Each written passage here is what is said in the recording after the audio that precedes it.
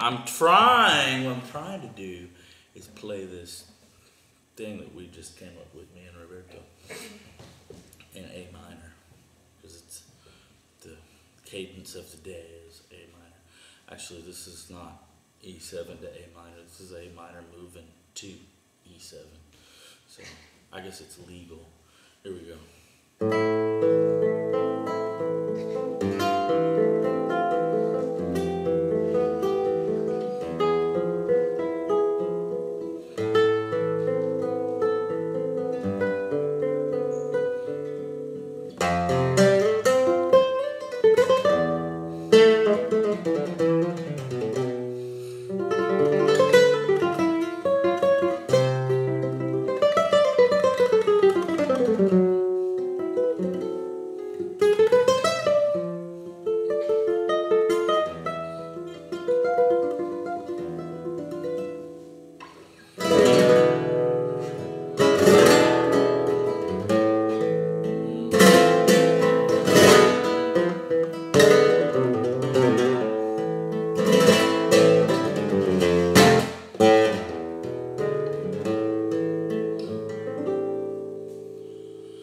So, I don't know.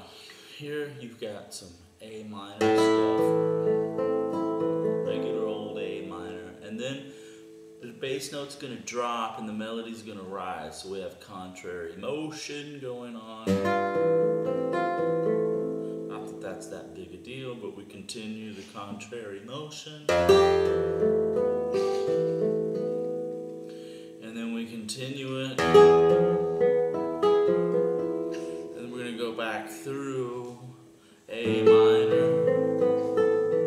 By the way, that is A minor. Then we have A minor with a F added to it, which is actually a 6, but it's a minor 6, so we kind of have to call it a 13, I guess. I don't know, I get confused about that sometimes. But it's an F. And then, but G's in the bass. So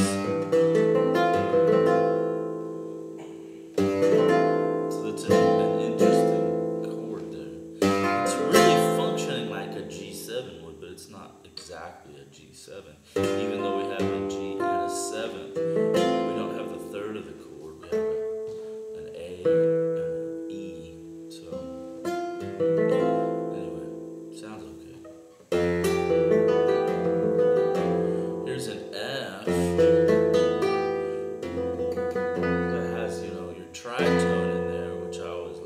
Especially when it's in this part of the key. The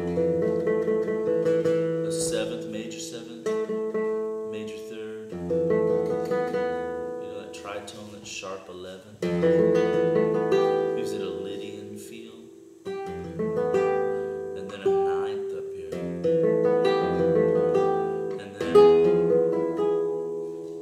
what we have here is this is just an E.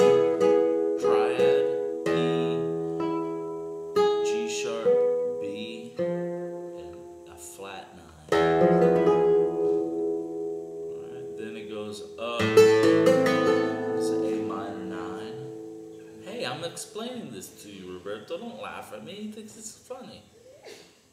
It's not funny. Give me a break. Okay.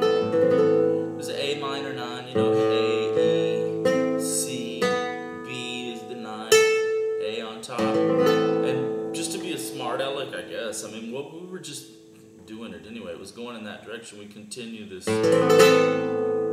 contrary motion business, and we go to this G suspended 4th thing is all that is. Root 5th, suspended 4th, but the 3rd also. So we kind of have to call this G major add C or add 4. Major 11, maybe we could call it. I don't know. Somebody can tell me what to call that.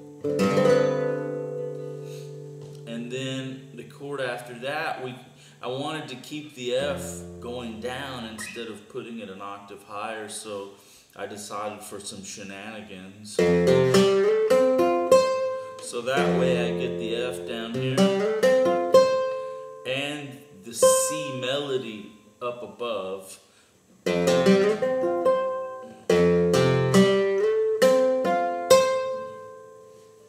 And then I wanted to keep it going up to D for the E resolution thing. So we do that.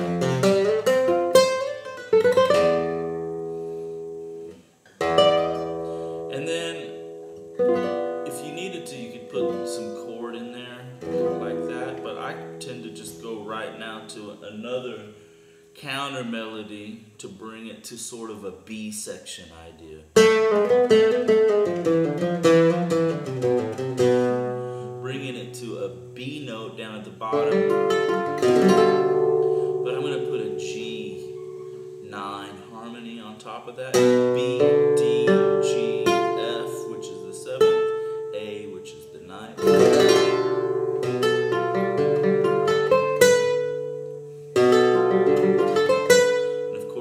To C major here, right?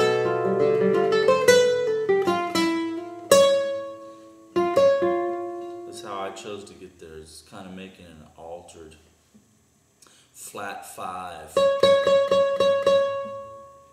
turning the idea of the G7 into a flat 5, moving us to C major.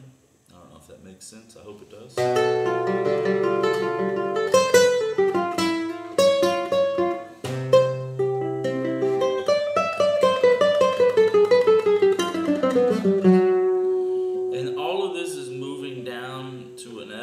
I just, I don't know about any theory behind it. It's just as I first was doing the C major, I thought about, what about F sharp? That's where I should go. And for a minute I was thinking about Taranta, and then by the time I got to the bottom of the scale, the first time I did it, I was like, no, not Taranta, maybe D7. And I was like, no, we'll use a half diminished. That'll be sweet.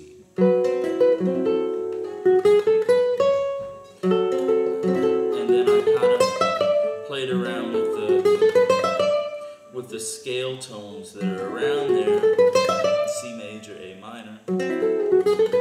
Whoops, don't use that C sharp, sorry. And then I went to a D minor, and of course from there, I don't know if it's the best thing, but you can put the D in there to an F.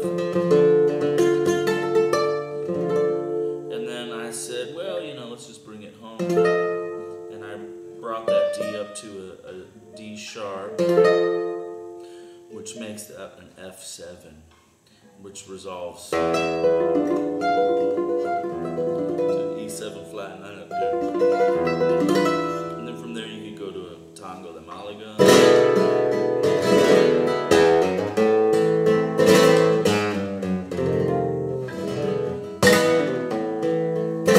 Or Farruca.